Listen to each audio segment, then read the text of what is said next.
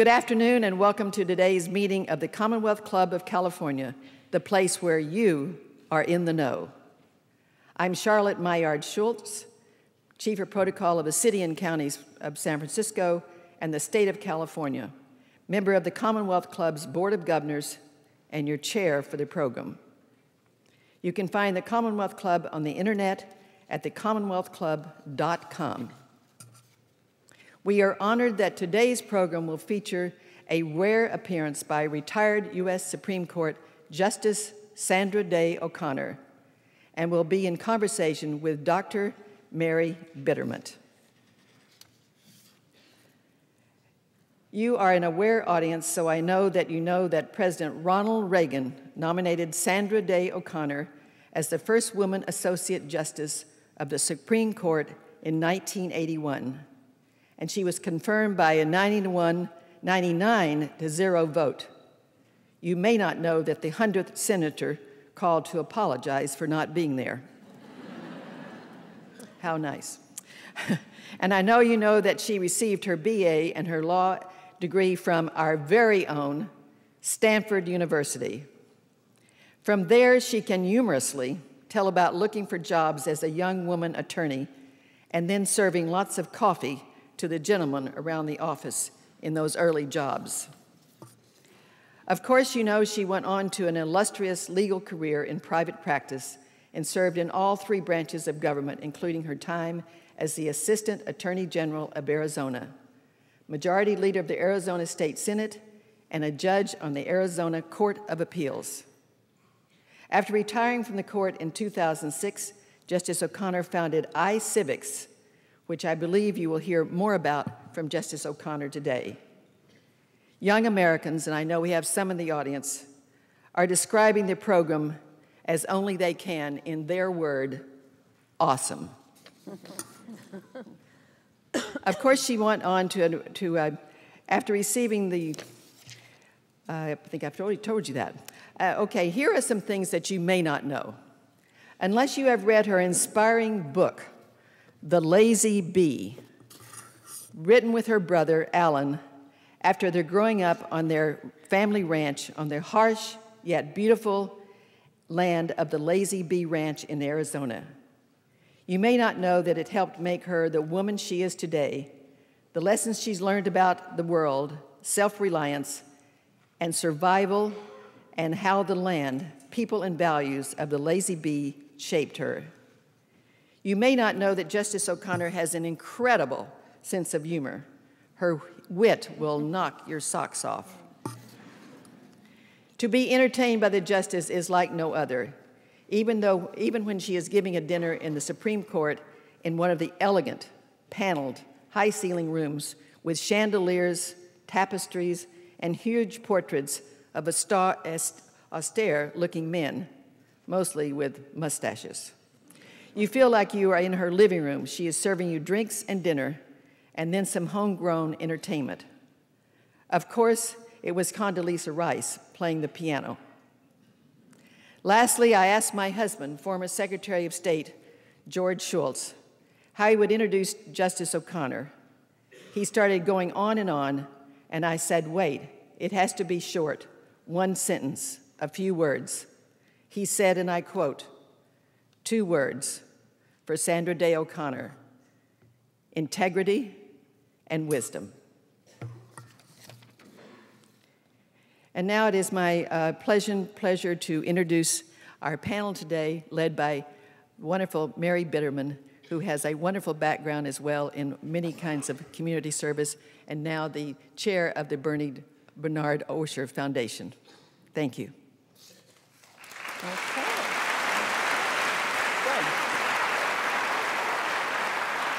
Good. Justice O'Connor, we warmly welcome you to the Commonwealth Club. Well, thank you.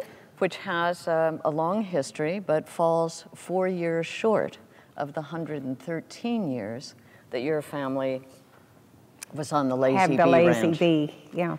And like my good friend Charlotte Schultz, I recommend to everyone your wonderful book written with your brother Alan called The Lazy Bee, Growing Up on a Cattle Ranch in the American Southwest.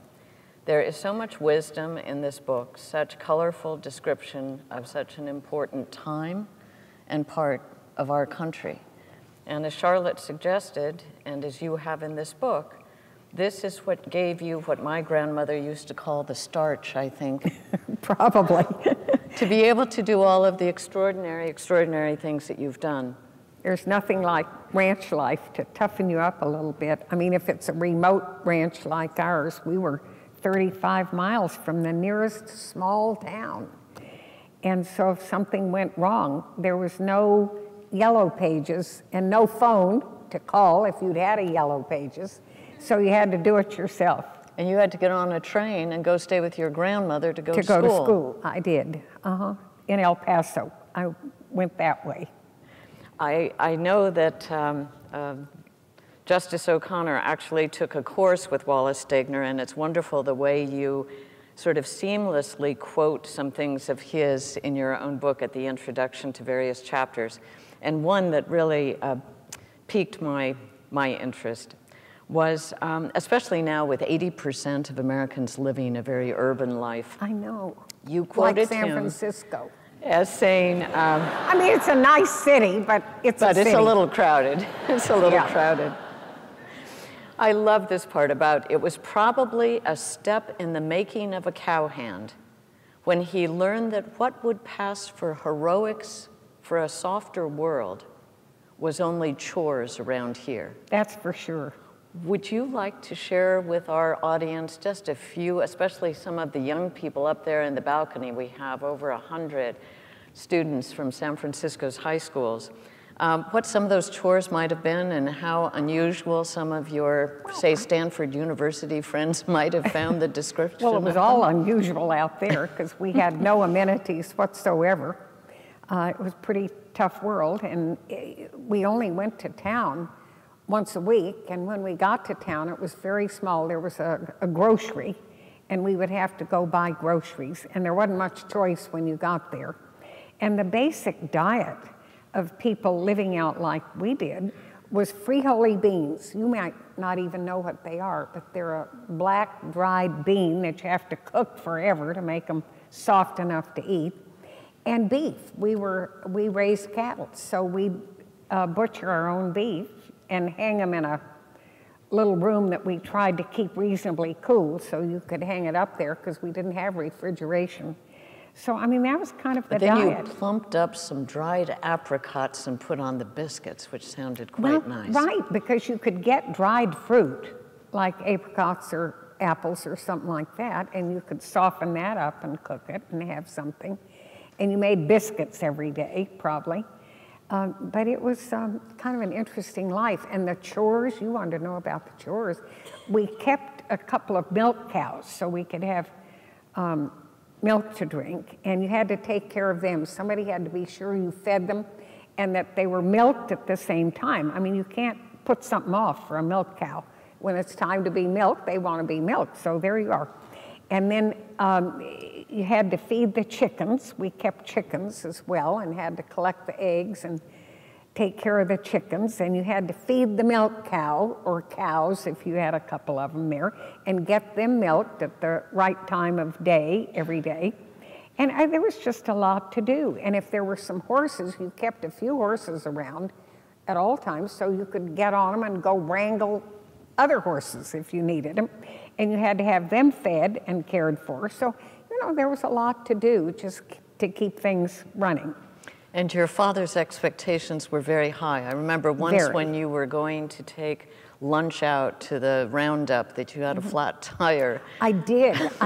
You know, when they had roundups, it took 30 days going to a different place on the ranch every single day to round up the cattle in that segment of the ranch. And then the next day move to the next spot.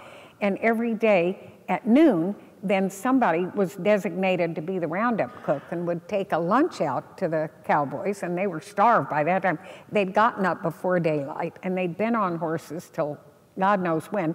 So by 10 o'clock in the morning, it was past lunchtime. You had to have the food out and the lunch hot and build a fire and make a pot of coffee in the fire and all that stuff and have everything ready for that day's roundup. And it was just a big big effort to keep things going, that's all. And so the one day that you were going out there and had a flat tire. The day I was, well, not the day, no, I went but many times, but one day when I was assigned to take the hot lunch out to the cowboys at some designated spot. It was a place that was very far out, and I was going along and I had a flat tire. Well, it was on an old pickup truck, and I don't think that tire had ever been flat before. I had the hardest time in the world getting it loose and pulled off the prongs on the wheel to get the tire off so I could put on another tire. It was just a nightmare. I didn't think I was going to get it done. I had to put the thing on to loosen the bolts, and I had to jump on it to try to loosen it because I didn't have the strength to get, oh, it took forever. And by the time I got the tire changed and got the lunch out to the cowboys, it was way past time. And my father was just livid with me for not having it there. And I explained to him when I drove up, he didn't even want to say hello. And I said, I'm sorry, I had a flat tire. He said, well, you should have started earlier. I mean, that was the deal. It was nothing like what an extraordinary daughter I have. No, nothing like that. Expectations were high. That's right. And you talk in the book about, you know, as you look back on the quality of that life, which so very, very few people would have today. Association with our old-time, long-suffering, good-natured cowboys, living in isolation with just one another and few luxuries, as you said, eating mostly beef and beans, riding horseback for long hours in the heat and dust, seeing the plant, animal, insect, and bird life at the Southwest close at hand, and enjoying the love and companionship of your parents, not just on evenings and weekends, but all the time. And then you said it was not until I grew up and moved away that I learned how unusual my early life was. Yes, I know. Because if that's how you grow up, you think, well, that must be the way it is for most people.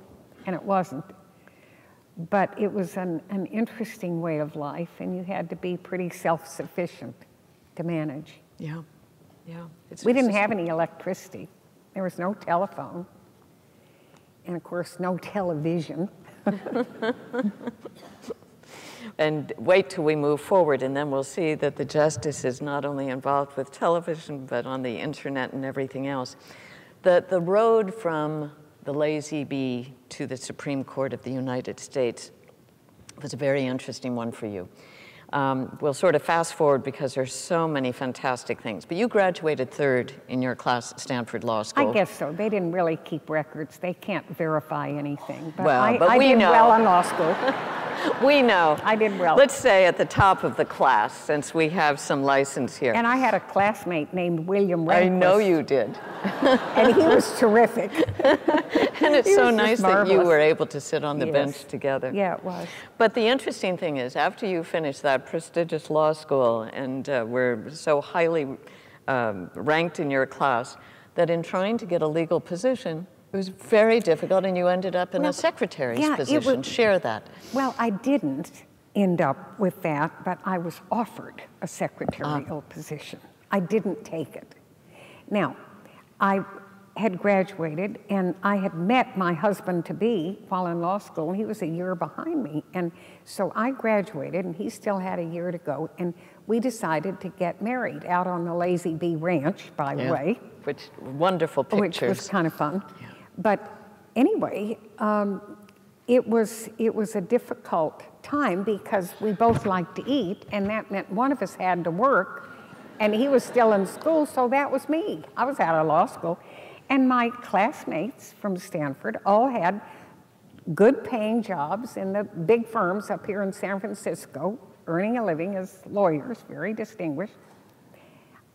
There were at least 40 names of law firms and phone numbers on a bulletin board at Stanford from law firms in California saying, Stanford law graduates, call us, we'd like to talk to you about possible employment. I called every telephone number on the bulletin board. Not a single one of them would give me an interview. They wouldn't even talk to me. And here they had this thing up, Stanford law graduates, call us. And I said, well, now, why won't you talk to me? Well, we don't hire women lawyers. Oh, well, why not? Well, we just never have. And our clients wouldn't stand for it. Now, that was the response that I got from that. And I finally wrote, this will interest you, I heard that the county attorney in San Mateo County, California, county seat Redwood City, had once had a woman lawyer on his staff, and I thought, well, if he'd had one, he could have another. And I wrote him and made an appointment to go see him, and he was very nice. To this day, the voters elect the county attorney in the counties, which is amazing. Imagine that. So he was elected, and elected officials are glad handers. In case you didn't know that, they're always glad to meet you. You might be a vote. So he welcomed me, and we sat and talked, and he looked at my resume, and, oh, you have a fine resume here. But he said, you know, I did have a woman here one time on the staff, and she did a good job. I'd be happy to have another, and you've got a good resume. But I get my money from the County Board of Supervisors, and I'm not funded to hire another deputy. Oh, well, I'm sorry to hear that. But let me show you around the offices. As you're here, you might as well see. So he walked me through, and sure enough, every office was occupied by some lawyer, and we saw that. And he said, thanks so much for coming around. And I explained to him that it was very important to me to get a job. And I said, I know you don't have any money, you explained to me, but I'll be willing to work for you for nothing if you will let me work in your office until such time as the supervisors give you a little more money. That's all right with me. And I said, he said, well, I don't have space to put you. And I said, I know, you showed me around. I said, I met your secretary. She's very nice, and there's room in her office to put a second desk if she wouldn't object. Now, that was my first job out of law school.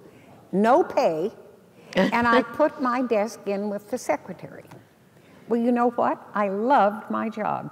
I really did. It was great. I got to answer various questions that were posed by the district attorney and his deputies and the different agencies of the county, and I just loved what I was doing. So it was all right, except the pay was a little slender.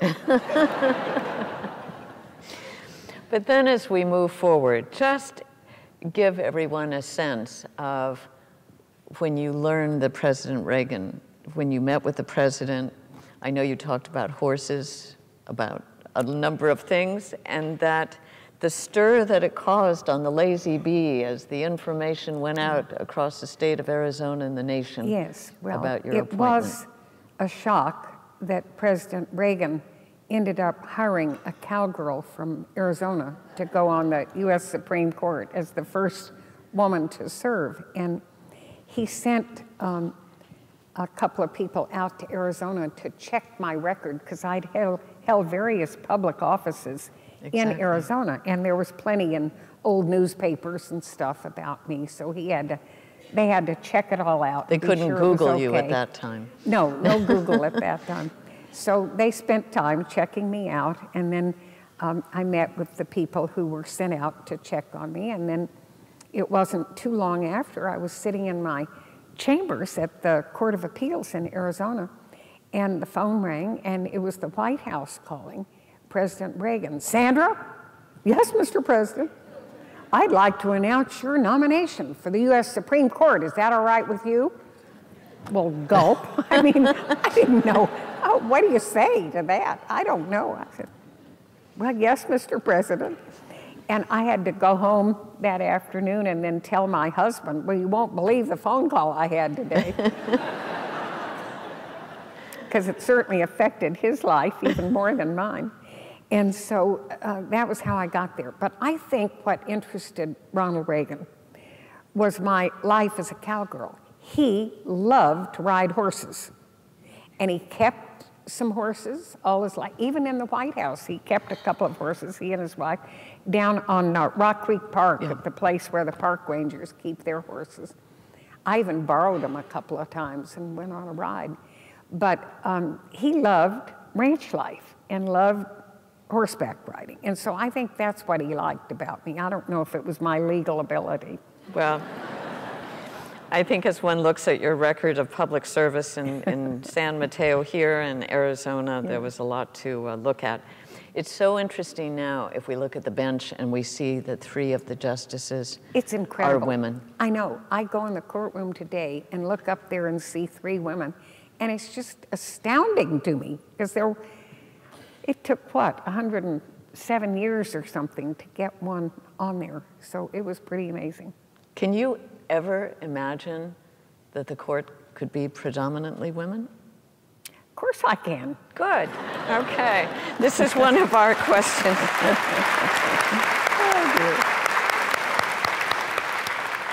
They like to work hard. They're used to it. Yeah. Able to think more clearly sometimes.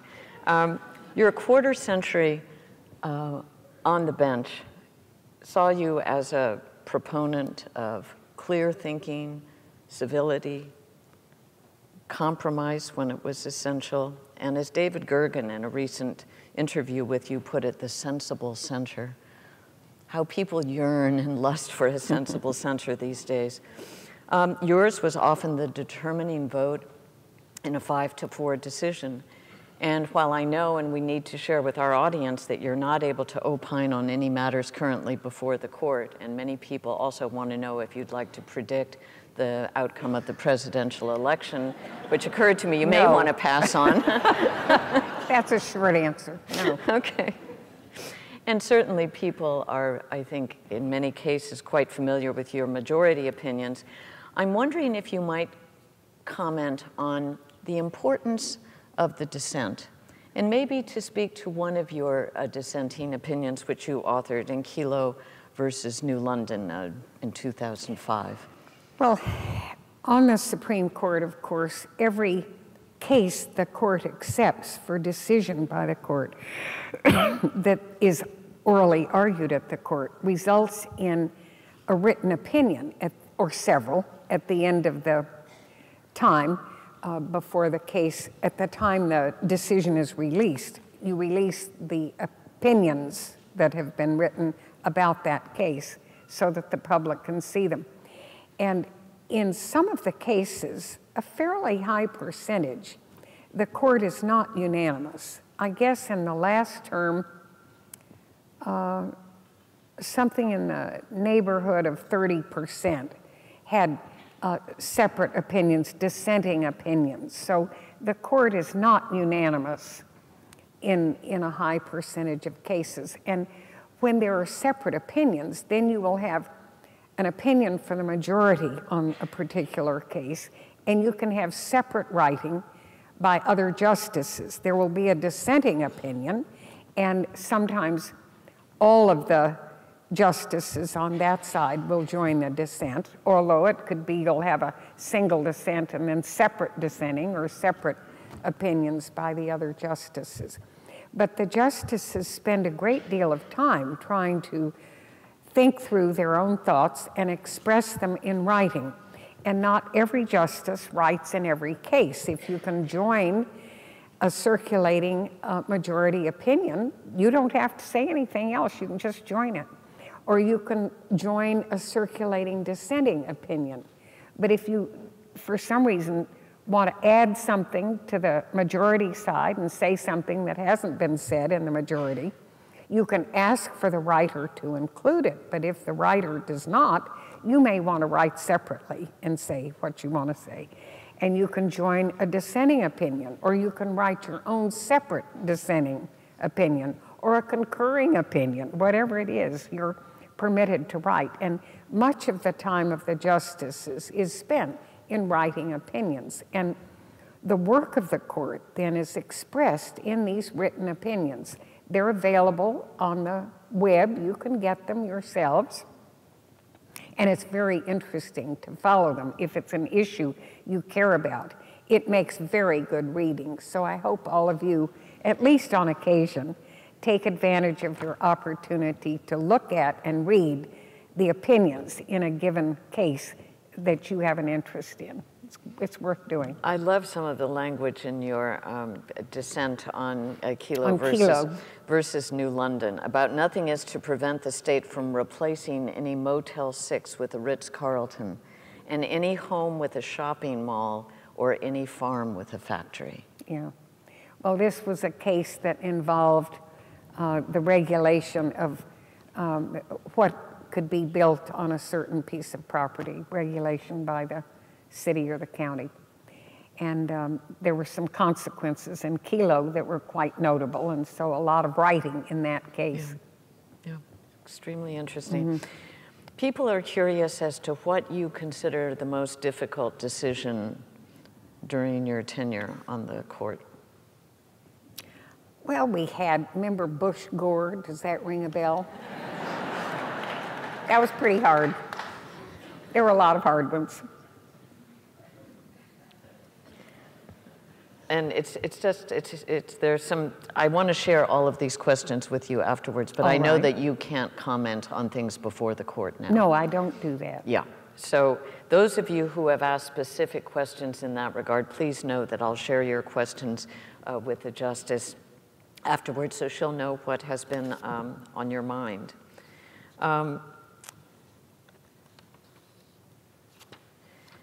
You have a passion for civics education, and you're very well informed about the paucity of information that especially many younger Americans, and I know that's why you were so eager to have young people with us today. We know that in this last election, 51% of young people who were eligible to vote didn't vote. It's pretty high. What was it for the adults? It's probably close to the same. Yeah. People, even though they're eligible and privileged to vote, and maybe even registered to vote, often don't go to the polls and take advantage of it. We're going to see that again in a few days when people go to the polls, presumably in a presidential election, and you will be shocked, I think, by how many people do not take advantage of that privilege and don't go. Somehow they persuade themselves that it doesn't matter, that their vote won't help decide anything, and they're not going to do it. That's a very sad thing. Now, we have some young people here today, and probably among you are some young people, perhaps even in high school, who are old enough to have registered to vote and will be entitled to vote in this presidential election. I'll bet there's some sitting here today and who today, have that. Here in California is your last day to register to vote. If you haven't registered to vote, and you can, go do it today. Don't miss that. That matters to all of us as citizens in this country. Perhaps Justice O'Connor, and I hope everyone will go to your website. It's www.iCivics.org. Little I. Yeah, little I, like iCivics.org. Some like of the other iPad, equipment we iPod, use. all that stuff. Everything's I. The little so we have I's. iCivics. But I think it would be very important, especially for the young people here, because so much of this is going to shape whether or not people are knowledgeable about our democratic institutions and how our democracy functions or not, is really going to be very impressive in their lifetimes. And we have so many people listening to you on radio and who will be accessing this program on the internet. Would you speak to the goals that you hope might be accomplished by iCivics.org? I've been concerned for some time about how not enough people in our country are registering to vote when they can, and how not enough of those who are registered to vote do vote and make their voices known in our country. And it seemed to me that we were falling down on educating young people about how our government works and how every one of us is part of it. And the framers of our Constitution did a pretty darn good job when they wrote our Constitution and developed a system of government with 3 branches and gave us our system that we use still to this day. And we owe them enormous thanks. But to make it work, each of us has to participate in our way. And it means when we're eligible to vote, we need to register to vote, and we need to cast that vote, and we need to care about what happens in our governmental entities, our city, our county, our state, and indeed our national government. That's how we participate, and it really does matter. So I hope that every young person here is planning on being a participating citizen the minute you're eligible. So if you're 18, you're there, and I hope you're going to be part of it from now on. You know, it's interesting, in one of your recent interviews, you were mentioning something that I think a number of us just in our own workplaces come across, and it's people who are preparing themselves for citizenship tests, who will say, will you ask me some questions? And then it's the questions, as you're looking at the materials they're using for preparation, so many people say, oh my goodness, I wouldn't be able to answer this, I have no idea. To become a citizen, you've come here, let's say, from Mexico or France or Italy or Nigeria or wherever, and you want to become a citizen, you have to take a citizenship exam. And it's hard. They ask terribly hard questions. And I think if you hadn't studied up a lot, you couldn't pass that test. It's amazing how much you have to be able to answer to become a citizen. But if you just have gone to school here, you've been born here, you're already a citizen, you don't have to know much at all. It's just amazing. It's quite a challenge to those who come from the outside and want to become citizens. It's hard. I think that once people go on your website, especially, well, I think anyone, but I think young people would be really attracted to it because so much of it involves gaming, which young people spend a lot of time with. Maybe you could comment on that as a vehicle. The website that I have supported and gotten developed is one designed to, it's called iCivics.org, as I told you, and it's designed to teach young people how our government is organized, how it functions, and how to be part of it. And we teach with games that we've developed, and you play the games and learn all kinds of things. One of the recent games added was one on how we elect a president and how you're part of it. So you can go to that before it's too late and find out all about your role in electing a president. And I very much wanted to develop these games to show young people how your participation really matters and how you can and are part of what happens in this country. So do me a favor and look at iCivics and play some of those games and start teaching yourselves what your role is in this country and how to be part of it. You'll like it. It's fun. Yeah, I think once you get started, you can't stop. You just have to keep going. Yeah. Let me just remind our audiences that you're listening to the Commonwealth Club of California radio program. Today, we're honored to be speaking with retired U.S. Supreme Court Justice Sandra Day O'Connor, who is discussing her passion for civics education, as well as her life and career. A number of questions come in from people in the audience who are in law school. Any little tips? Study hard. Don't think it's just going to come. And you're not going to learn everything you need to know just by going to class, but you better go to class. You might miss something. But do the reading that you're supposed to read and become a part of how our nation functions.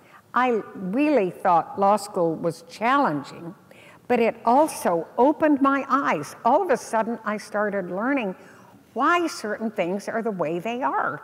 It's because of legal decisions and legal action taken by our legislative branches that instruct us what we can and can't do. And it's just fascinating to go to law school and all of a sudden learn how we got where we are and why it's like it is. So that's a great privilege to go to law school. One person raises the question about, do Supreme Court justices ever regret decisions they've made? And if so, what can they do about it? I suppose that it would be possible to, if you're a person who likes to look back and say, oh my God, did I do the right thing last weekend when I went out instead of stayed home and studied? Did I do the right thing?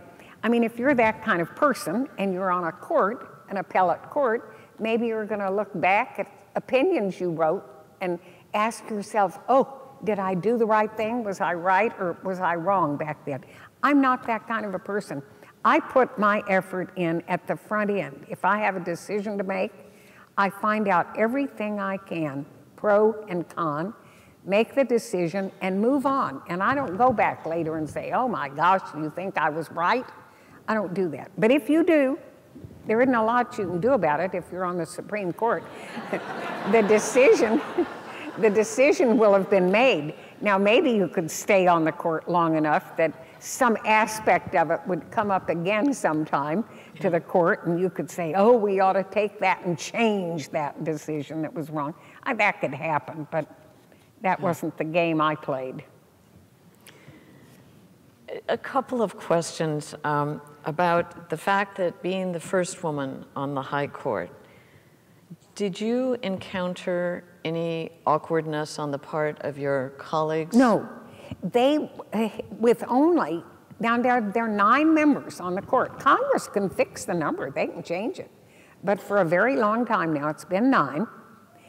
And so it's possible that the court can divide rather evenly among the 9. It can be 5-4 or whatever it is. And they were finding themselves, at the time I was nominated, they were finding that they were divided on a number of issues coming to the court, and the members were glad to get a 9th justice, male or female. They needed a 9th, so they were welcoming. It was good. We got along fine.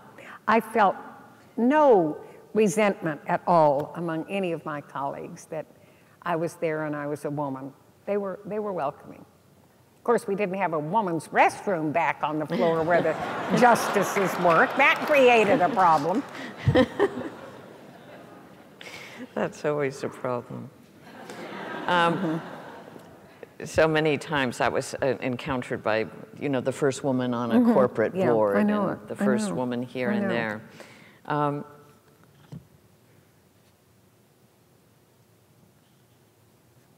You write too much.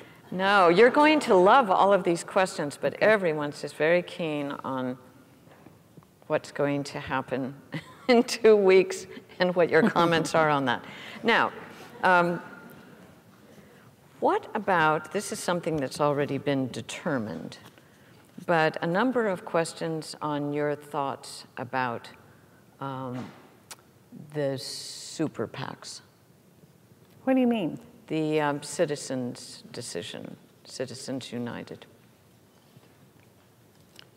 But it may be something that is still... I'm not sure what the question is, but you've got some more over there on your left. We have tons of them. No, on your left, you've got some new ones. I know. They keep coming in. Oh, this is fun. This is from one of the students up there in the balcony. You must have met several influential and important people. However, was there one non-political celebrity you have met that made your day? One non-political person that you've met where you said, wow, this is... Oh, I'm sure I've met lots. I mean, you meet such remarkable people when you're at a university, because there are people in every field who are just brilliant in some field that you know nothing about. And it's such a privilege to meet someone who's the world's greatest expert in some aspect of life that is not your field at all. For instance, someone doing research in the manufacture and development of new drugs to treat certain diseases, and you learn a lot about that. Or some expert on plants and biology, and talk to them about some of the things that I used to care about, getting better grass grown, and how could you do that? I mean, there's just everything in the world being done. in a university by experts in that field, and it's just fun to talk to somebody in any field of expertise. You're bound to learn something if you open your mind and talk to somebody who knows more than you do in some other field. It's great. One of the students says that the class is studying judicial activism and judicial restraint, and wondering what your opinion on this is, the notion of more activist, more restraint. Well, there's no general statement to make except this. It seems to me that at a Supreme Court level, whether it's a state Supreme Court or the US Supreme Court, the decision made by that court is going to be the governing principle going forward in that particular legal issue.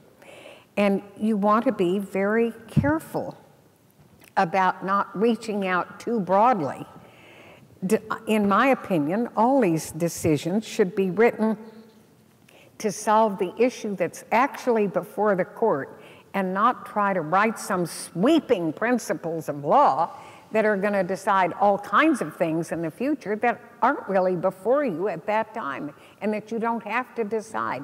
I think it's better for judges at the appellate level to write narrower opinions that deal with the specific issue in the case and not make broad rules that you don't know how they will affect us in the future. I think it's best to write narrowly. What about your views on elected versus the appointment of judges? Many of our states elect their state judges rather than have them appointed. When the framers of our Constitution developed our system, as you know, all federal judges are nominated by the president, and they have to be with the advice and consent of the Senate. The Senate has to approve that selection by the president. Now, that's a good system for judges, in my opinion, and it has served our country well through the years. Many states don't follow that example, and they have popular election of all their state judges. Now, that means that candidates run, even for the state Supreme Courts in these states, and they need campaign contributions to pay for their ads and their signs and all that stuff. Well, who contributes money to them? It's the lawyers who are most likely to appear before them in court. Now, what kind of a system is that? You've got some attorney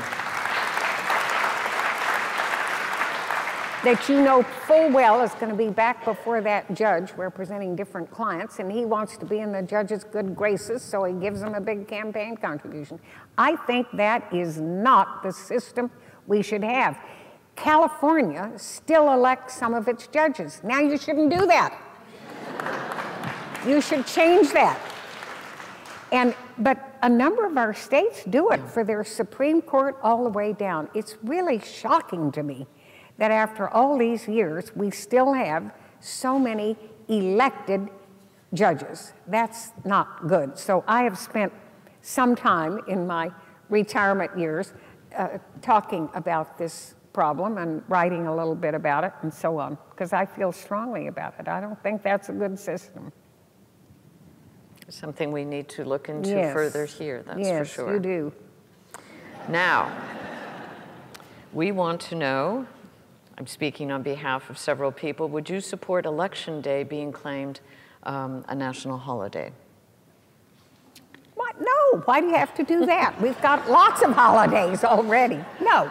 People should be so eager to exercise their franchise that they shouldn't be given a holiday. I don't see that we need another one. God, I look around all the time and there are holidays that I have forgotten we have, and it's just shocking. I don't know how employers are supposed to make a living these days, but anyway. Can't have a holiday all the time. See, I think a lot of this comes from the lazy bee. It sure does. We never had a holiday out there. Those cows ate no matter what day it was. That's right, even the on cows Christmas. needed to be milked. Even on Christmas. That's right, that's right. People want to know about whether or not the political leanings or the fact that people have provenance through a particular political party. If Supreme Court justices, given their political or party leanings, influence the outcome of cases that come before the court? Well, I'm sure it does at some level. I mean, if you happen to be someone who believes strongly, for example, in state rights, and that more responsibility should be at the state level, and you have a decision to make that involves looking at some state law that at least the petitioning party before you in the court says is beyond the power of the state to enact, you might be more sympathetic to the defense in that. And that can happen, that's understandable. So there are some issues where you may have written in other decisions or in articles or something about your understanding of some particular provision, and then it comes up in a later case. Probably you're going to look back at what you've already said before in some other context and be affected by it to some degree. I imagine so. Another question is, do you envision the United States moving to a true multi-party system? And how would that impact the Supreme Court? I don't have any idea on that. I don't know. And whatever we do, it'll come up in some form or another to the U.S. Supreme Court. You can be sure of that. We have a number of women in the audience, some of them in law school, some of them preparing themselves to run for political office. It's really remarkable, as you all know from Charlotte Schultz's introduction, that Justice O'Connor's been in all three branches of government, even though only a third of Americans know what those three are. But and over half know who the judges are on American Idol. So we've really got to I know. They know American Idol judges, but reestablish not on the our Supreme Court. Priorities. Yeah, but the question comes up, you had a long and wonderful marriage. How did your husband, who was trained as a lawyer as well, you went to law school together, how did he deal with your extraordinary prominence and success? He was just wonderful about it. He really was. I asked myself that question. How could he put up with all that he put up with? Because it was a lot for a man to have to reckon with, for a wife to be in a position like mine. And he was just fantastic about it. He was totally supportive at every step of the process. I called him, of course, when President Reagan called me, and I said, John, you know, the president just called, and he wants to put me on the U.S. Supreme Court. What do you think about that? What should I do? Well, you have to say yes. I mean, he was amazing. He was just amazing. And he was so outgoing and so open and so decent about accepting all these things that I did. I wish every woman who is getting married could marry someone as wonderful as I did with John O'Connor about letting her do what she wanted to do.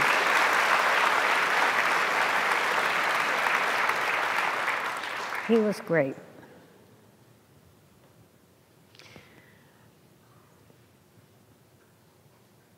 This is wonderful. There's someone who writes that our 10-year-old son loves iCivics.org. Ha, good. So it's just, and describes it not as awesome, but as addictive. Yeah, but in a very nice way. Now, you're not going to ask me about iCivics? I am. Or am I going to answer right now? Exactly. We're going to have you talk more about it. I don't know if you all know what iCivics is, but I've been concerned for a long time about the fact that schools in our country, generally speaking, are not teaching young people much about how our government works. You know, we've had our students tested who are coming out of high school, I guess, against students from other countries, and we don't do very well in math and science. Did you know that? We rank down in the middle somewhere, not so hot. And so we have a lot of effort going on now to try to increase our capacity of our students, do a better job teaching them about math and science. But in the process, schools have sort of focused on things other than civics, which is teaching us how our governments work and how we're part of it and how we have 3 branches and how the whole thing operates. And I think it's terribly important that we continue to educate every generation of young people about how the government works at all levels and how we are part of it in making it work. This really matters. And so with the help of others, I started a website called iCivics.org. Now it's little I, like iPad, iPod, all that, iCivics.org. And we did it with games that the user plays. And they play the game, and in the process, they learn how it works and what the principles are in that particular issue. And it is just terrific. The games are fun to play. It's designed primarily for middle school level, but it works all the way through high school. It even works for adults if you're a dum-dum, so get on it. And it is really a marvelous thing to have iCivics. It just couldn't be better. And if we can get, I've kept it free. It costs the schools nothing to use it. It's really something that young people learn a lot by playing the games, and they enjoy it. So I want you as parents or grandparents to be sure that your grandchildren's or children's schools know about iCivics and get them to use it. It's just marvelous. And it's a boon for the teachers. Oh, it's wonderful. It's for the wonderful. School and free. And so whatever you do, go back today and get iCivics going in the schools serving your part of the city or the state. Absolutely. That's not just a request and instruction. That's a court order, okay? That's wonderful. Absolutely wonderful. The parents of the 10-year-old son who loves iCivics and says it's addictive want to know, you've been so influential in your career, having such an impact on other people, opening up tremendous doors of opportunity for women, for so many people. Who might you suggest have had the greatest influence on you? I don't know. I just respected so much my parents. They were fabulous. I really did. They were great. So I think that had to be it. And they were super. Yeah. And they were very excited. They attended your swearing in. Yes, they lived on this remote ranch, and who would ever have thought that they'd have a daughter who'd be the first woman member of the Supreme Court. So they came back, and by that time my mother was suffering from a little Alzheimer's stuff going on, and she didn't know who was who. And we got back there on the day of the swearing in, and she met President Reagan, and she said, "Now, I think I've seen you someplace before." So I said, "Oh, that's right," and tried to push her on, but anyway, it was a great event for them because it meant that everyone they'd ever known their whole lives then wrote them a letter and said how interesting that their daughter had gone on the court. So it brought a lot of mail and contact to them, and with the kind of isolated lives that they led, this was nice for them. Well, and one thing, you know, there's so much that our society is dealing with people living longer and people wanting to, as they say, age in place. And the glorious thing was that both of your parents were able to live their lives. They did. They on did. The ranch. They did. And my father, who passed away at the ranch in his 80s, didn't spend one day in the hospital. And he had in his old typewriter at the ranch a letter that he'd written part way the day before, and there it was, still in the letter the night he passed away. So he never stopped for a minute, I guess. It was amazing. Yeah, it's an extraordinary story. And then as you talk about the decision that you and your sister and brother, and I think another relative who were on the board of directors of the ranch had to make about how it was just not possible for you to continue with the ranch because none of your children wanted. After my parents were deceased, and my brother ran the ranch for quite a while, and he reached the point where he thought he needed to let that go and do other things that he had to do. And so the ranch eventually was sold, and it just broke my heart.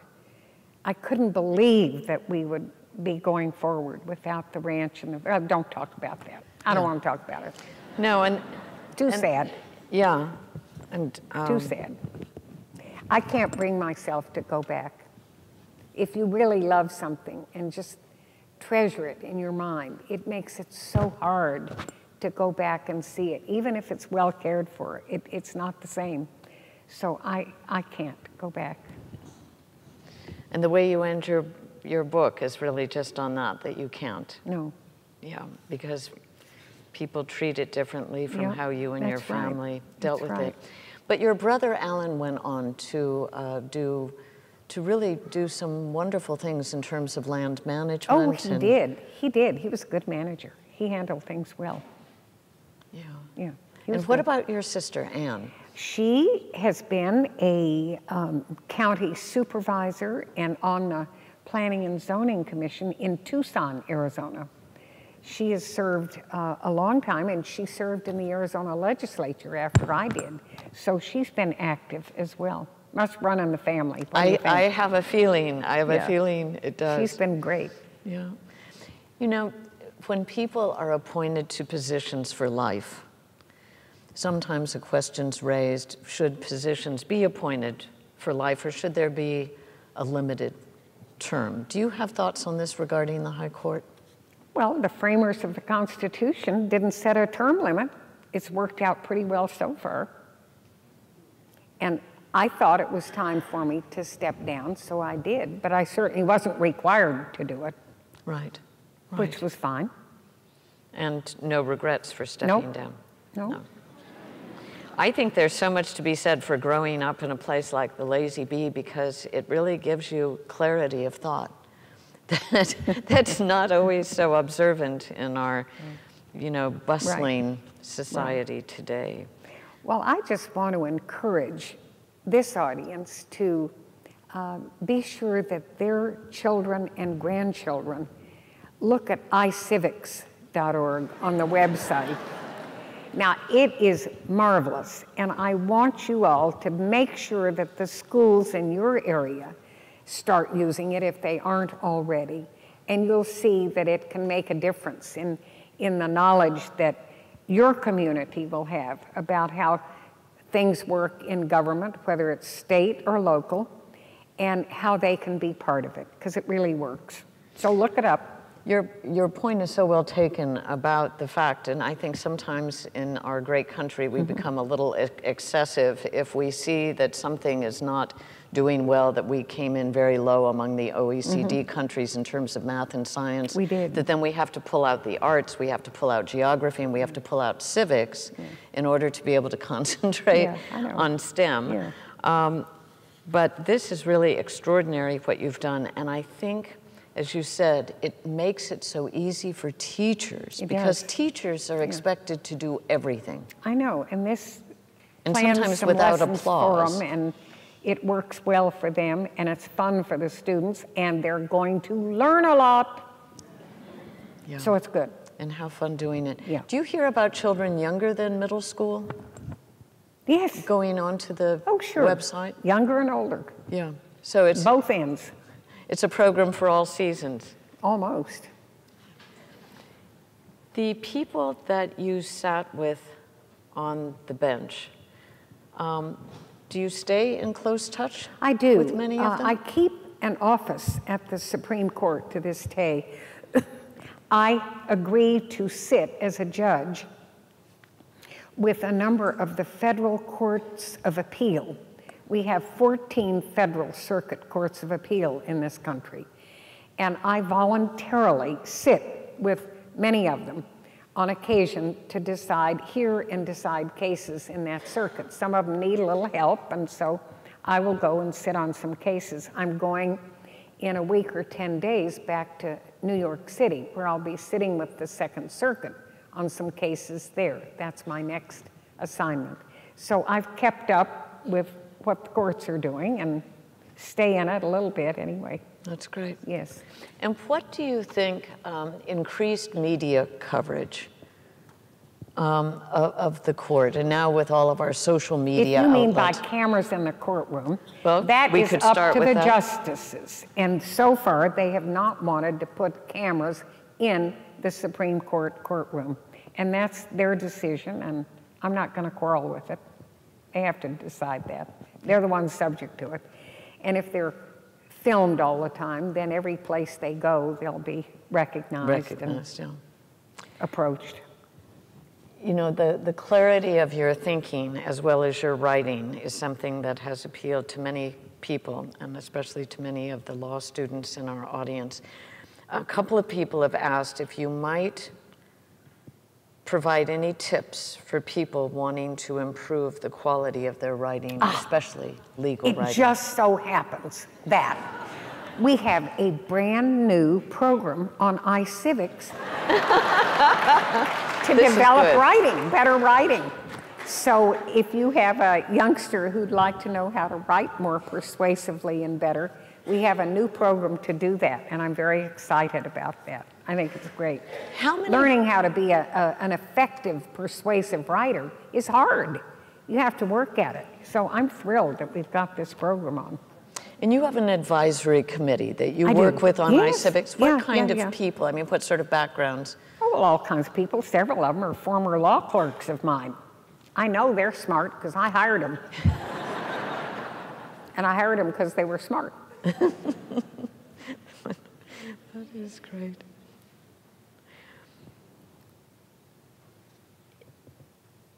When justices retire, if they decide to retire rather than staying on for a life appointment, should they take into account the timing of their retirement in terms of the political process, or should it just Well, I be guess that's up to the justice. There's no rule? standard or rule determining retirement. I think you can't retire and be paid before a certain number of years on the bench, but then after that, you can retire or not. It's up to you. And I'm sure you can take into account whatever you want to take into account. Yeah. Like Justice Souter saying he wanted to return He to wanted to go back to New peace and Hampshire. calm of New Hampshire. He loved his wonderful. home state of New Hampshire and was so happy to get back there. Just like you to Arizona. Yes. Another thing from your wonderful, wonderful book, which I hope many of the young people will get, I'm sure you can go online and order it, is another quotation from Wallace Stegner about frontiers. And that frontiers, because many people think of you not only as a leader, but as a great pioneer, that frontiers free people from artificial restraints and throw them into contact with clean nature, contributing to a generosity, openness, independence, and courage unknown to the over-civilized. The descriptors he listed, generosity, openness, independence, and courage, have all been applied to you as a public servant, as an associate justice of the Supreme Court, as a distinguished American, and as an educator. With our frontiers, the physical frontiers rapidly disappearing, how can we provide opportunity for people to acquire these important virtues? Oh, well, whatever we do, we have frontiers. If you're fully employed in things that with which we're all familiar in our society, you still have frontiers in the sense that no particular profession has been so fully developed that there aren't still frontiers out there, places you can go beyond what's been done so far. There are frontiers in every walk of life, in every profession and business. So it's good to know what those frontiers are. And if you have the capacity to try to improve or enhance those frontiers in some way, do it. Try it. And young people particularly need to look at that when they choose a line of work or what they want to do. I think it's fun to work in some area where there is still quite a bit of room for going forward and making new discoveries and setting new boundaries. But that's true of most things, because we learn more and then that opens still new avenues. Look at the medical field, look at the scientific field. You discover one thing and that leads to many more discoveries. So there's always room for going forward. Excellent. And we remind everyone that many answers to your questions can be found through the use of iCivics.org. Yes. Yeah. We thank our audience here on radio, television, and the internet. Justice O'Connor, we are in your debt. We thank you so very much. It's been nice to visit.